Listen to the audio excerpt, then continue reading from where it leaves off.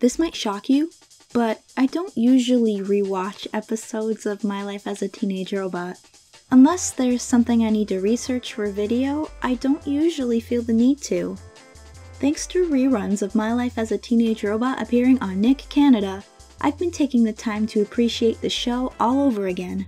One of the episodes that I've had the opportunity to revisit is none other than Victim of Fashion, an episode which I hadn't seen since 2015. I remember hating the premise of it, and I thought that the episode was just really mean-spirited. But watching it in 2020 changed my mind on a lot of things. The episode revolves around Jenny trying to be more stylish than the Crust Cousins in an effort to be more popular at Tremerton High. While that sounds about as interesting as watching SpongeBob try to use a phone, oh, it magically knows all my friends! It's actually really entertaining. While I was watching, I was trying to put my finger on what made it stand out from the other episodes. Something felt really exceptional about it. I believe that its use of music and visuals hasn't been topped by any other episode of the show. Every time that they reveal a new dress of Jenny's, they accompany it with a charming tune.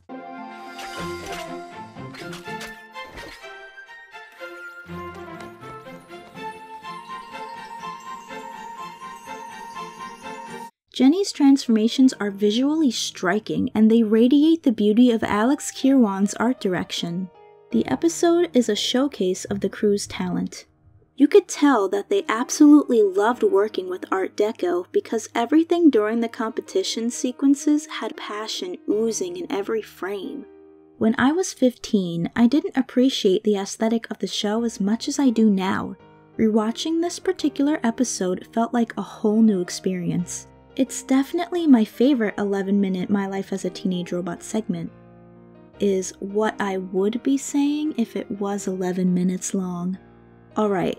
So, Victim of Fashion joins A Robot for All Seasons and Escape from Cluster Prime as the only episodes that are longer than the standard 11-minute segment. Unfortunately, while I absolutely love the first half of Victim of Fashion, there needs to be some sort of conflict to give the episode an arc. In this case, Britt and Tiff decide to wear clothes that make them look very slim. Jenny can't recreate that style unless she strips all of her weapons from herself. In the end, she has Sheldon strip her down, creating this admittedly hilarious gag.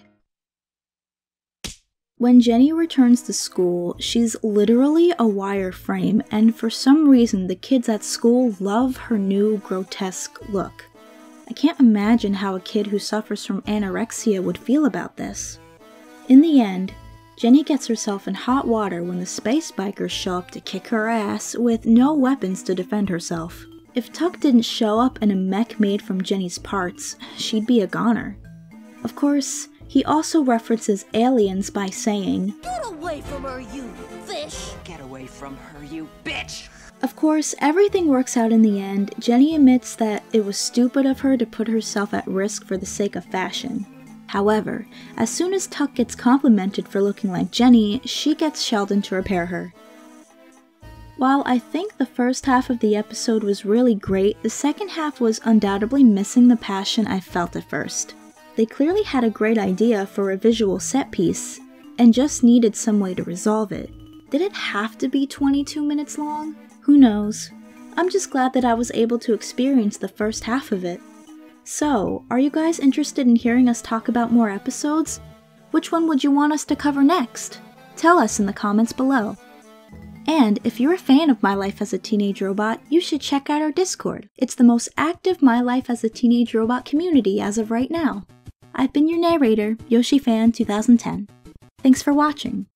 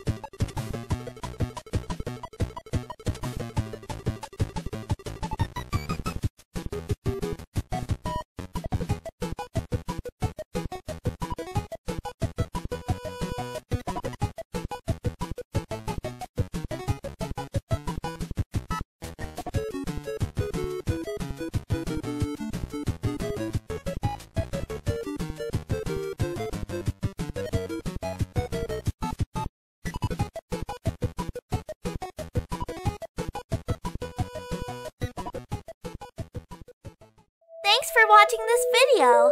If you enjoyed it, leave a rating. If you want to reach us, leave a comment. Or check out our other platforms. Links are in the description.